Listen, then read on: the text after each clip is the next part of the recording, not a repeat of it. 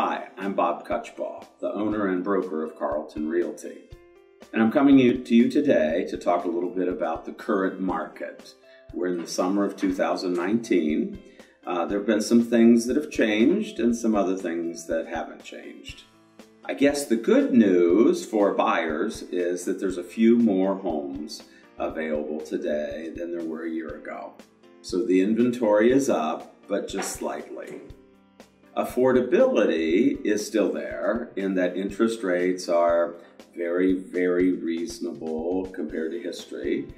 And many people still are finding that they can buy a house for the same amount, if not much more, than their rent. I do want to talk to you for a minute about rents. There is a situation going on where rents are going up significantly. And of course, one of the solutions to that is to buy a house. So a lot of people today are buying houses because they've experienced significant rental increases. And we're talking about rental increases far above the rate of inflation. So if you want to be able to predict what your housing costs are, you might want to consider buying a house. Now, it is a very competitive market. It is not uncommon for there to be 7 to 10 offers in the first weekend or so of a house coming on the market. So you need to respond quickly when a house comes on the market that you like. And you'll need an agent who can respond quickly to help show you that property. Buyers who want to think about it for a while are losing because most of the time the property will be in contract soon after it goes on the market. So a buyer who takes a day or two to think about it just doesn't even have a chance. So you have to be prepared. You should be pre-qualified. That will help you a lot. Many buyers are offering more than list price, so don't be surprised when your real estate professional recommends that you pay more than list price.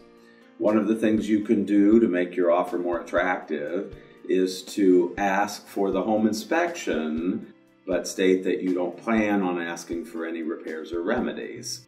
If you're unhappy with the home inspection, you can still void the contract, so that's still an option.